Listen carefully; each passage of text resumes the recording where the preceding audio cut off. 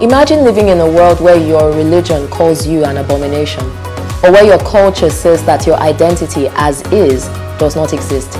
Imagine not automatically having the love and acceptance of your friends and family, but rather living in daily fear that discovering who you are might make you lose everyone who's precious to you. Hello everyone and welcome to Untold Facts. With every episode of this show, we aim to put a spotlight on the experiences and perspectives of LGBT people in Nigeria. LGBT people in Nigeria face a lot of human rights violations, a lot of attacks and much more. And you would think that this would create a very close-knit and supportive community. And yes, in many cases that is true, but it is not always the story.